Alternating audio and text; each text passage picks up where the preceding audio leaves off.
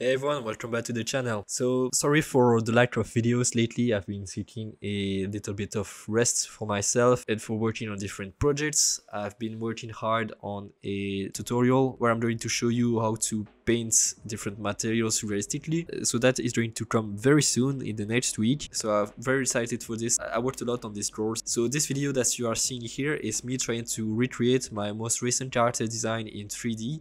So this was a big challenge because I've never done a 3D character before, so I decided to do it in Blender. It's not a very simple character design, but it was simple enough that I thought I could do it in Blender, and plus I don't know the other programs enough like ZBrush or any other modeling program to be well versed in that. I thought it would be just a big headache to try to do it in another program, so that's why I decided to do it in Blender. It was sometimes very hard and frustrating to do, so I had to figure out all the design aspects of the character as it was in 3D, and I only had done a front view of the concept art, so I had to figure out, for example, the side view of the helmet like you are seeing here. In the end, I'm fairly happy with the result, but I'm not satisfied with it because I had to simplify a lot the design because I had a lot of lack of knowledge, and I need to work on that to create some more complex characters later on, because that's going to be the topic of this video. Is that I think that 3D is extremely important to learn for a concept artist. It's now a tool that's almost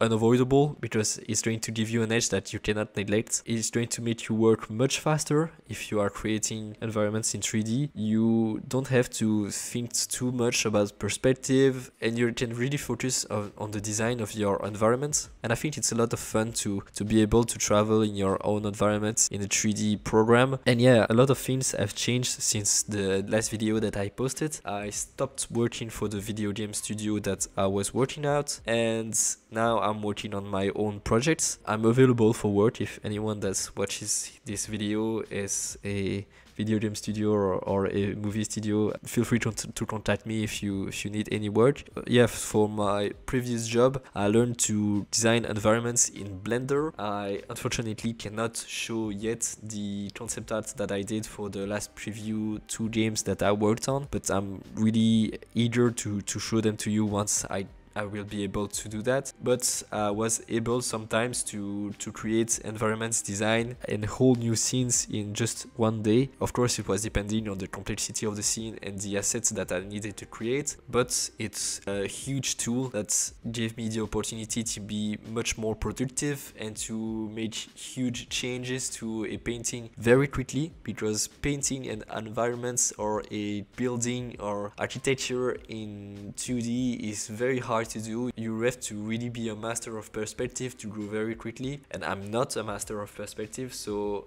I think it's a tool that's not negligible for any concept artist. And so here I decided to also try to create a character design in 3D instead of just working on my environments, because I was frustrated when I was creating environments to not be able to create characters that were growing with them, and I felt limited.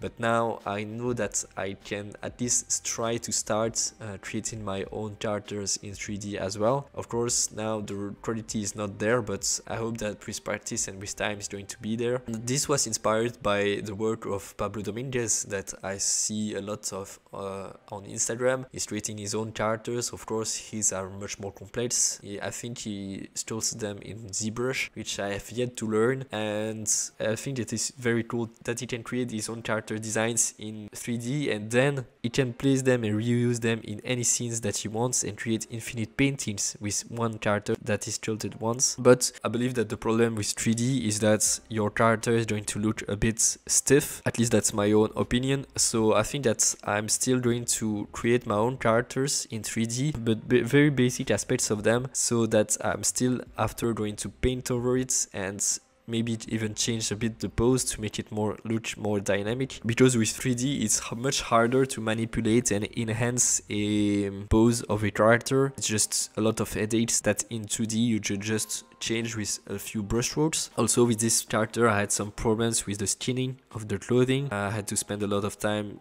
changing that, but it's not even perfect now, so that's something that I'm going to have to work on. But it's very cool to be able to put it in any pose I want with any lighting I want and see how it works then. And so for this experimentation I decided to do a little rendering and then rework it on Photoshop to have a finished dynamic illustration, just a one-off without any environments. But after that I'm going to be working on a bigger painting with an environment that I have yet to create in Blender, and I'm excited to see what it's going to look like. Of course, if it's a failure, it's a failure, but at least I will have learned. But I think that 3D is really unavoidable for any concept artist right now. Not so much for illustrators. I think illustrators can still get away with painting only in 2D, because I know some illustrators that are extremely good in painting environments and characters without the help of any 3D. I see more and more illustrators still starting to use Blender, and to each his own, of course. You make your own choices. If you don't like Blender or you don't like 3D, then you choose not to use it, and that's good on you. You are going to have a visual aesthetic and visual signature to your work, which is very cool. And even with here the character that I rendered, I saw a lot of problems in the materials. It's always important to have the skills of painting manually, because with 3D you are going to have the same aspects of details everywhere in your painting. You are not going to have some blurs, soft edges and brush strokes that are going to contribute to the charm and the aesthetic of your paintings. So I believe that it's very important to keep the skills of painting manually. If you don't know how to paint or how to design something, you are not going to necessarily create some great artwork.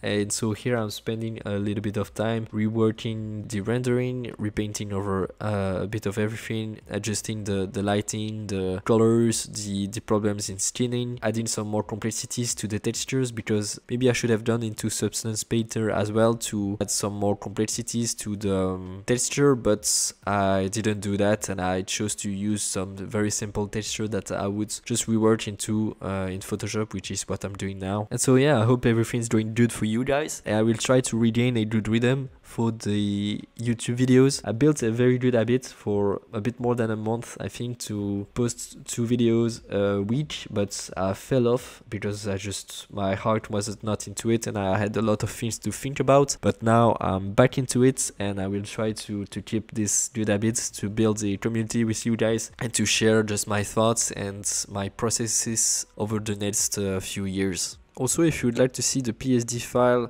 of this painting in more details and see each layer and what I've done with them, I made the PSD available for free on my Gumroad store, so the link will be in my description. You will also be able to then export a high resolution JPEG of this painting and do whatever you want with it except selling it.